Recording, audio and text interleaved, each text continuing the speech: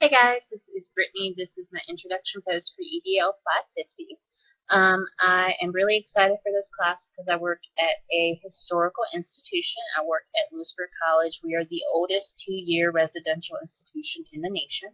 We've been around for over 225 years now. We had that anniversary quite a few years back. So we're over 225 years old. That is older than or before when George Washington became president. So an extremely historical institution, one that I very much love as I graduated from there myself. I work there now as the Director of Institutional Effectiveness. That basically means I do a lot of surveys, I do a lot of data validation, and I have been with the UNCW program, the higher education program, since last fall. So this is my second summer session. I took two courses this past summer session that just ended on Friday. So thankfully got those wrapped up and am really excited about this class. Before working as the Director of Institutional Effectiveness at Lewisburg, I worked in the admissions department as the campus guest coordinator. And basically what that meant is that I helped schedule tours. I helped kind of meet those tour needs for the prospective students. So we had a group call one day that wanted a tour of over 100 people, which was huge for Lewisburg because we have 700 students annually. So that was a huge, huge deal. It was really early on in my career with a campus guest coordinator position. And instead of really wanting to get into like applications and kind of the process of applying, they really wanted to know the history of Lewisburg College. So that was a time I really, really could have used more information. I definitely, as a former student ambassador, knew details. I knew when we started. I knew when we kind of transitioned from being an all-female college to a more male and female into Lewisburg College as it's known today.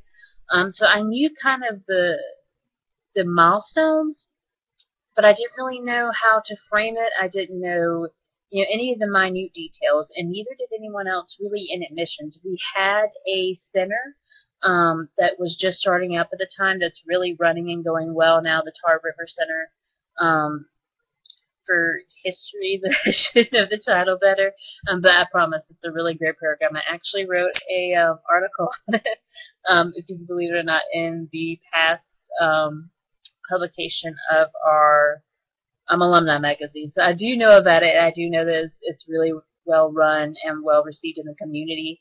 And we do have archives in our library, but admissions as far as touring goes really didn't have those resources and didn't have that knowledge base. So that's definitely something we could have used. And definitely something that I know that we kind of started after that as that center got really established, working more so with them. But it definitely would have helped, as the article pointed out, just realizing all of the different, cultural things that change over time. There's a really cool picture that I definitely want to take and show you guys that's hanging up in my old office space in admissions.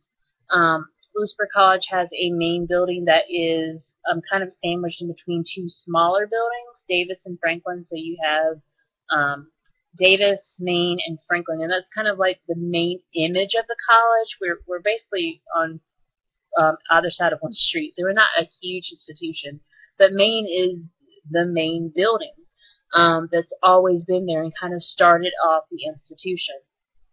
And there's a really cool picture of just Maine standing there. So before Franklin, before Davis were even a thought in anyone's mind, there's a picture of Maine and then the Lewisburg College students that were there at the time, and it's really, really cool.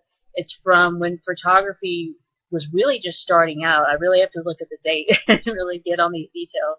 But it's just so interesting, and there's so many questions all the time about, well, why were they able to have children on campus? Were these the children of the women there? Were they allowed to have animals on campus because there are animals in the photo? Who are these older, individuals? Or are they maybe the professors? So a lot of questions and not so many answers. I mean, we're really proud of our history, but me, as far as an individual, I don't have that knowledge base, and I should. And I definitely look forward to in this class getting kind of that framework going, because we have such a deep history to be able to use that framework with. So I'm really, really excited to learn more about the historical aspects. I'm really excited to learn more from you guys, and I hope you guys have had a great summer. I can't wait to talk to y'all soon. Bye.